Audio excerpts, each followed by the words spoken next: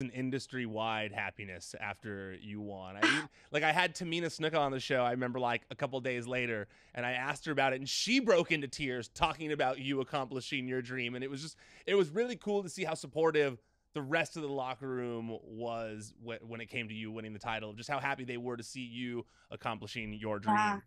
I got a lot of texts, a lot of DMs from like, wrestling community across the board, which made me feel really um grateful and like proud and happy. And it made me feel like a sentiment that I didn't necessarily know that I would feel.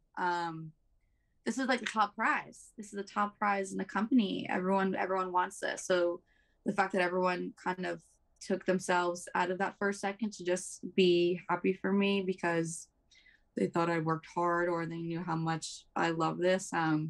It meant so much to me and it made the moment so much sweeter. It really, really did.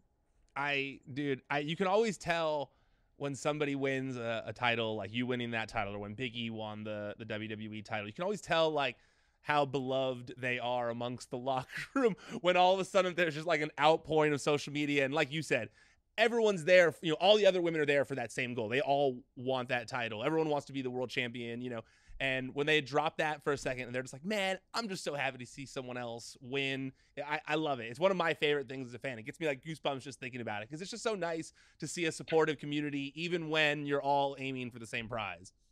Yeah, and also I just feel like it just felt like a change of tide to me at least. Like, I feel like I read a stat that like I was the first woman to win the SmackDown Women's Championship that wasn't a horsewoman since like 2017. Crazy. And I just feel like I hope that me being able to conquer that and to like, achieve this, it gives all the other girls in the locker room that, aren't a horsewoman or a third generation or a second generation or didn't have a name or didn't have this or that, that like this is achievable. You can get this. I mean, you're not going to get it from me, but you can totally do it. And it's cool to know that some of the girls did come up to me and was like, hey, like you winning this, it is actually, it's kind of inspiring to me, and just that made me feel amazing.